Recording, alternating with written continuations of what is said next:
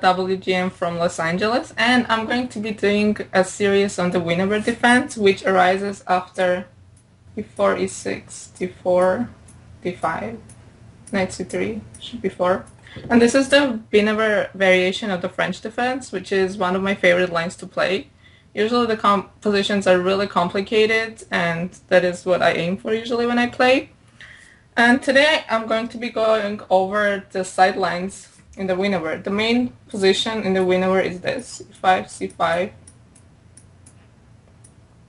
And before I start going over the sidelines, just to talk about the dynamics of the main position. So this position is very closed, and obviously black gave up the pair of bishops, but black is ahead in development, and white's queen side is really weak, so this C pawn, double C pawns can become a problem if we ever go into an endgame and our rook is on the C file. But at the same time, white always has this annoying move, queen g4, putting pressure on the g7 pawn, so right away black has some problems that he has to face.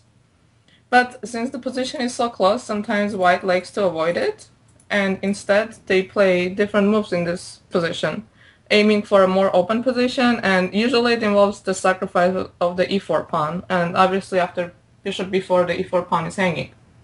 So since I mentioned that queen g4 is the main line, there's two ways that white can try to play queen g4. So we can either go queen g4 first or play a3 first and force the exchange, and then try to play queen g4 putting pressure on g7 pawn, which becomes really weak once the dark square bishop is gone, because it's becoming hard to protect it. So let's start with a3. So we're going to take, and then we're going to take the e4 pawn, and now queen g4. So now white is attacking both pawns, which means we're going to lose one of the pawns. So winning the e4 pawn is usually temporary for black, so don't get too attached to winning a pawn. You're not going to always be up a pawn. And here we have this move, and actually we're going to give away our g7 pawn as opposed to the e4 pawn. It might seem a little counterintuitive because it's our kingside pawn, and we know we shouldn't give up our kingside pawn because then we don't know where to castle. But white is breaking one of the main opening rules by taking out the queen too early and taking a pawn and getting the queen attacked. So we know that that is not a good thing to do. So let's go back for a second to the main position that I talked about. So when we go e5, c5, here again white is taking out the queen too early, but difference is the queen is not going to get attacked because f6 square for the knight is gone, and black has already committed the knight to e7. So this position is actually gives black more options, because now I have this knight f6 move. Here. So just talk about the dynamics of this position. Obviously our king side is completely destroyed, and our king might become a little weak, but at the same time white's king is very weak too. You can castle on the queen side because the queen side pawns are a lot weaker than our queen side, and if he castles on the king side, then we have our rook on the g file ready to attack. So it's really hard for a white to decide where to put their king. And also it's important here to not play rook g6 right away, because this queen here is very misplaced, so you don't want to chase it away because it's already not doing anything. So I think the best way to play here is just to play slowly and continue our development, because we're already so developed and so far ahead, so we should just continue it. So we're just going to play knight b7, knight e2. So white is trying to put the knight on g3 so the g2 pawn won't hang. Here, queen e7. So black's idea is just to play bishop b7 and castle, and the pawn on e4 is really annoying for white, because now the light square bishop doesn't have the d3 square which it likes, attacking the h7 pawn. And now there's actually a little trick here. If white plays knight g3, we have this really strong move. And now black is just winning, because after bishop e7, knight h6, this bishop is trapped. Bishop here, they're just going to trap the bishop. So for that reason, white plays queen h4, bishop b7, knight g3. So now we're going to continue with our idea. We're going to play h6, and again we can't take with the queen because the same thing will happen, and the bishop is trapped again. And taking with the bishop is dangerous because rook g4, now the queen is confined to the h2 square, and castle, and now rook h8 is coming, pinning this queen. Even though we sacrifice the pawn, we're way ahead in development, and white's pieces are really misplaced and none of them are really doing anything. So I think in this position black has more than enough for the pawn. So for that reason, after h6, bishop d2, rook g4. So we're just putting pressure on white's pieces and castle. And now white has few decisions to make. First they have to decide where the king is going and how the pieces are going to be developed. So c4, knight g8. And I think here already black has a really good position, and as a French player, if you ever get this position, you're more than happy. I mean, it won't happen very often, you won't be getting such great positions out of the opening with black, but I'm going to stop here because I think it's pretty straightforward what black wants to do. Want to play f4, and if it stops, then e5. And just the basic principles of chess, when your opponent doesn't castle, you just try to blow up the center and put pressure on the king. And I think this position, just to stop here, is enough. I think everyone can agree that black has a good position. So I think this a3 move is not that great of a move. It's really shaky. So if you know how to react to it correctly, you should be okay. And there's really no need of knowing long, crazy lines. Okay, so going back to this position. Knight c3, bishop b4. So queen g4 right away. So I think this is another position, another move for white that's a little suspicious, because you shouldn't, once I have the knight f6 move, I think taking the queen out early is not that great. But white is trying to have a more open position, because if you're going to get a pair of bishops, you want to have an open position, because bishops don't do really well in close position. They need space to attack and show their strength. So again, we're going to give up our g7 pawn. And since we're still pinning, we're going to play in the center. And we're going to put a lot of pressure right away in the center. Instead of wasting time on taking on e4, we're going to play c5. And now, obviously they can take it because we have this move. So now white has decisions to make. And slow moves like this don't work either, because now I have e5. And the next move I'm going to play d4, winning a piece. And if white tries e4, then I take this.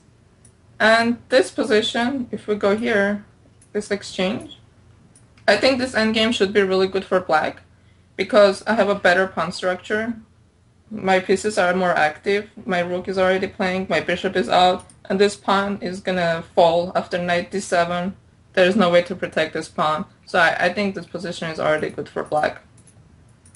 So if they try a3, then we have this move. Again, exchange. So again, this is, I think, another position that's good for black, because I can play b6, trade my light squared bishop, and then f6 pawn is going to fall. If it takes b takes c3, then these pawns are really weak. So when my rook comes at c8, once I take these pieces out, for example, then these pawns are going to become problematic, and this bishop on c1 doesn't really have a good place to go because so many of the pawns are on dark squares. So for that reason, if white tries to play a3, try to ease up the tension, I'm going to play rook g6. So now there is no way white can take here, because this is going to be with a tempo. And we have to be careful here. a3. We don't want to go back bishop a5 right away, because after d takes here we have, like, white has this move, and we don't want to trade this bishop for no reason. So for that reason, we're going to make taking on c5 impossible. So bishop d2, trying to ease up the pin. Knight c6 here. Take, and bishop g7. And from a dynamic perspective, black is completely dominating the board. So since the queen doesn't have any good squares, they have to take, and take here. And now bishop b6. And once the queen moves, let's say here, we'll take on d5. And all our pieces are out, both our bishops are attacking the king side. Our rooks is on an open file and we're putting pressure on this pawn. So we're down a pawn, but there is more than enough compensation for the pawn. We're definitely going to win one of the pawns back, and we're ahead in development. This king doesn't really have a place to go. Once the g2 pawn falls, the f2 pawn is going to fall too. So I think black is just completely dominating the board. And on top of it, the so-called bad French bishop, the c8 bishop, is out, and we traded white's f1 bishop, light square bishop, which is one of white's strongest pieces. So I think this is another suspicious line for white, and I would, if you're looking at it from the white side, I would not recommend playing this line, because black just can get a really, like right away, it's all tactical, it's all forced. Black can get a really good position out of the opening, and it's not something you want as white. Okay, so going back again. Instead of playing immediately, trying to play actively, there are two other moves, bishop d2 and knight ge2. So this, I guess I'll put them in a category, is just trying to ease up the attention of the pin. And the point of both of the moves is, if black ever takes on c3, we want to take back with a piece, because white doesn't want to have to commit to the bad queen side, and then now the bishop can come to b4 and be more active, as opposed to other positions where white takes with a pawn and the c1 bishop doesn't have anywhere to go. So bishop d2, and again we're going to take this pawn, and very similar position to the ones we went over before, but now the bishop's on d2, so the pin is not very dangerous. And if we were forced to take there, white would take with a bishop, which is better for them. So there are two ways of playing here. If you want to draw the game, I think it's very easy to do after knight c6, castle. And here you have to be careful. You don't want to snatch the d4 pawn after white castle, because it's going to be a really nasty pin. If you do something like this, probably after bishop g5 or even bishop f4, this is going to become very, very dangerous. So this is not the kind of pawn you want to snatch. I mean, I would never, I don't even have a line there, because it's something I would never even consider, taking a pawn like that. So, and you shouldn't either. Some pawns are just really poisonous, should stay away from them. And here we can just queen h4. And queen e3 is impossible here. Well, not impossible, but now we can take the d4 pawn, because the pin is not dangerous anymore, since we're offering a queen exchange. And if the queen moves, which is already awkward, I can just move with my queen. So I just snatched the pawn, and I'm not going to suffer the consequences, because white couldn't take advantage of the pin right away. For that reason, queen h4, rook g4, and queen h3. Now we can go back to rook g6, and we have this really strong threat of playing e5, since the queen is on the diagonal. And black absolutely cannot allow that. If black plays, like, let's say here, here, and now our bishop is going to be out, the d4 pawn hangs, and the whole position is going to blow up soon. So white doesn't really have a choice but to go queen h4. So we can just repeat the position if you need to. But if you want to keep playing, you can also just take the pawn, since white hasn't castled yet. So castle. So here there's a bishop f8. There's a little trick there, don't get too greedy. Knight g4 here. And now you cannot take this pawn, because you're simply going to get checkmated. Here, and a checkmate. I mean, if it weren't for this checkmate, obviously it looks like black is almost winning, because e3 is coming and we offer the queen exchange. But unfortunately, shouldn't get too greedy. So bishop f8, queen h4, rook g4. So it's very similar to the same ideas we went over before, chasing away the queens. So now we're going to take another pawn, bishop e2. And at the first sight, it seems like black is already winning, because this queen is trapped, but turns out our queen is going to get trapped, because white has this trick. And then our queen is trapped. But then, since we're already up a rook, we have this move. I'm sorry, we have a queen for a rook. So we have this move. So now we're going to be down in exchange, but we have two pawns for a piece, a pair of bishops. So after, let's say, something like this, we can play a6, and then bring our bishop to c6, knight on d7. And this e4 pawn is really strong. It's a passed pawn. If we move the knight and start pushing our pawns, it can become a really strong force. So I think this is a very playable position, and I think both sides can try it. I don't think this position is very clear. I can't say someone is clearly better, but I prefer black. And if you don't want to draw quickly, I think I would suggest playing this position. I think black has really good chances here. So, going back again.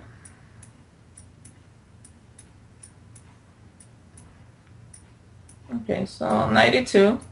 I think the idea behind this move is pretty simple. If we ever take on c3, white is going to take with the knight, which will be the ideal solution, because then the e4 pawn doesn't even hang. So again, we're going to take the e4 pawn and a3. And there are two ways of playing here. We can, if you want easy equality, you can go back with e7. If you want a complicated position, if you want a double-edged play for a win, you can take the c3 knight. So let's go to bishop e7, takes, knight g3 and knight b7. And I think this position is very common. It's very similar to, I don't know if anyone knows this, to this type of positions, where knight f3, let's say bishop g5. But the difference is in the other position, let's say knight b7, knight f3.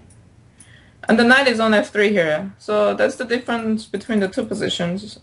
The knight here, bishop b7, takes, knight f6. The knight is on g3. So the good side of it is that if we ever take on e4, the knight will come back on e4. But at the same time, this knight is not controlling the e5 square, and it can really jump to g5, which really decreases white's attacking chances. So I think this is going to be very easy equality really fast, b6. And b6 is a very positional way of dealing with black's problem, because once we play e4, e6, this bishop becomes problematic. So if we can put it on b7 and exchange it, then basically all of our problems are solved.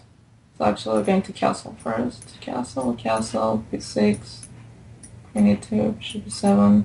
So I think this position is already very equal, because we're going to just trade everything. Knight rook d1 stopping c5, knight e4, knight e4, knight f6. And I think this is already a pretty easy equality. White doesn't really have anything. It looks like white has some space advantage, but there really isn't anything. So if you want easy equality, well, this is the way to go. But if you want complications, then your opponent is sacrificing a pawn, so you should accept it. So we're going to take. And we're not going to play knight f6 because we don't want to get pinned like this. And we don't have our f8 bishop, which is going to make the pin kind of nasty. So knight c6, putting pressure on the d4 pawn. Here, knight 7. And actually here white can't win the e4 pawn back so easily, because we have this really strong move. And if queen d3, then f5, and the g2 pawn is going to fall. So in this line it's a little hard for white to win back the pawn. So that's where black's play is concentrating, trying to hang on to the pawn and see if white can show anything for it. So bishop g5, f6, bishop e3. White could have gone bishop e3 first right away. It doesn't really make that much of a difference, but he's trying to weaken our king side a little bit. So castle. So again, can't take this pawn because now I'll just have this. And then here, and all these pieces are starting to hang, and this hangs, the pieces hang, just everything hangs. Position is like really loose. So again, it's really hard to win back the pawn. So queen d2, f5, castle, a6, takes. So it looks like white is just down a pawn for nothing, but let's talk about white's ideas. So white's going to play f3, so obviously we're forced to take. White's hope is if we can put the bishop on f4, stopping us from playing e5, then this pawn is going to become a big problem. And since this pawn is such a big problem, it means this bishop doesn't have anywhere to go. And then white will have the g file and opposite color bishops. And opposite color bishops are really good when attacking, because if you start attacking on the dark squares, then my light square bishop is going to become really useless and I won't be able to defend. But fortunately, it's our turn, and we have this move e5, d5 here, bishop g5, queen d6. And I'm not sure if white has anything that much for the pawn. I think white has temporary, not advantage, but pressure. But I don't think the attack on g file is realistic. I mean, if the rooks are doubled, I just can play rook f7. And it's hard to put pressure on the g7 pawn. And since the pawn is on a3, we have the idea of playing bishop d7, b5, and a5, and trying to push on this side too. So I think here white has to try hard to show what he has for the pawn. And I'm not sure if the knight g2, the sacrifice, is very sound for white. So I would not suggest it for white. And if you don't want to get into this position, if you think this is a little bit scary, then I think bishop e7 is just as good of a move as bishop c3, but I would suggest playing this line and just forcing white to show what they have for the pawn. Okay, so now there are 2 more moves left that I played in this position. So we went over 2 moves, which included going straight for the attack and sacrificing this pawn, and then 2 moves that tried to ease the tension of the pin and take back on c3 with a piece. So now there are 2 more moves that just trying to defend the e4 pawn, because the e4 pawn is hanging. So there's queen d3 or bishop d3. So queen d3 looks a little silly, because we're blocking the f1 bishop, and we know we're not supposed to defend pawns with a queen. And I think everyone's initial intuitive reaction would be just to take and play here, because now we win to tempi. We take on e4 with a tempo, and we play knight f6 with a tempo.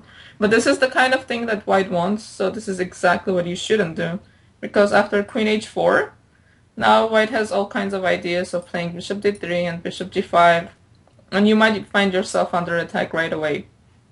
So instead of doing what white wants to happen, we're going to play a really quiet move here, knight e7. A knight on e7 is a really good place for a knight. It's very flexible. It can go to c6 or f5 or g6, depending what white does. So instead of playing knight f6 where we can get attacked, we're just going to make a quiet move and see what white can do. So if, let's say bishop d2, castle, a3. So white achieved what white wanted to achieve. They took back on c3 with a piece, and they got the pair of the bishops. But here after b6, we're going to play bishop a6 and exchange these bishops. And I think black just doesn't have any problems. I know this is not much of a line, but it's just one of the basic ideas of French, and I think it really shows what this line is really about. Once you can castle safely and exchange the c8 bishop with the f1 bishop, black should be okay. And let's say queen g3. So if we exchange this bishop, so this knight on a6, whenever you exchange this bishop like this, remember this knight belongs on c6. So if the position happens, let's say here, you're going to play here and then you're going to come back and go back to c6.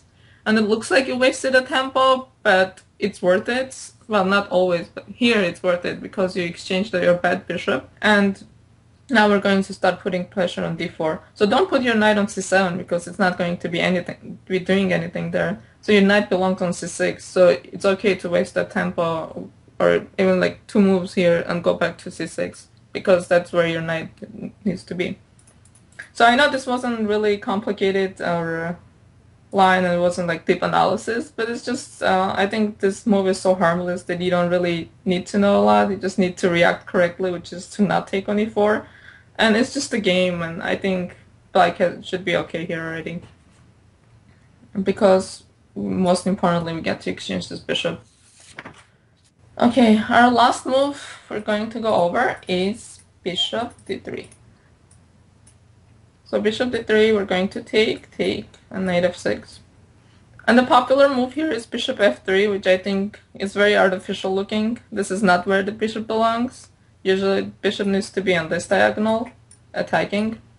But we have to be careful here because we have to react really well to this move. Because if you don't, even though the bishop is artificial here, he's still attacking on this diagonal. So if you don't play very actively, start making passive moves, then your c8 bishop is going to become a problem. So again, we're going to play in the center. c5. Right here, here, a3. We're going to take, and now we're going to solve our biggest problem in the French defense, and we're going to free our bishop. And once this bishop gets out, then you're definitely not going to have any problems. And of course, this does not work, because we're going to win our pawn right away. And now it's going to lead into an opposite color bishop endgame. It's very symmetrical on the queen side. We have a symmetrical pawn structure. So I think this is just very equal position, and there's nothing to worry about here at all. So this is not what white is hoping for when playing this opening. But I think this position already, black should already be at least equal. We gave up a pair of bishops, but we're solving this problem again. So now e4 is a threat, trying to trap the bishop. So white has to take, castle, take, and castle. And the next move, we're going to take our bishop out on probably a6. And if he takes here, bishop a6, and losing this pawn doesn't even count. It's a double pawn, and it's not really going anywhere. But now we have, again, we have activity. And it's one of the basics of the winnover. Black usually just plays for activity. You want to be able to take out your pieces really fast. Even in the main line, we're able to take out our pieces really fast. And you're just trying to start putting pressure on your opponent's position. Even if they get this pawn, it's nothing to worry about. So instead, if here we give on bishop a6, and now there's going to be a lot of trades, and this is another equal position that you should be really happy with if it ever happens in your game. So instead of playing this bishop f3 move, which is not, it just doesn't look natural at all, and as white I think it's a really hard move to make, to put your bishop on f3, there is another move. To takes. There's this move, bishop g5, which looks more logical, but usually this move makes more sense when there's a knight on the e4, so this pin is actually has a point. But now since there is no knight on e4, this pin is really harmless. So we're going to, again, we're going to play in the center, because we can. So knight f3, going to take, and get the sound. So like I said, this pin is really harmless, and now black's getting ready to play h6, so if white takes on f6, so let's say castle, well castle is not, because h6, and there's no bishop h4, because you're going to lose a piece, and now this hangs.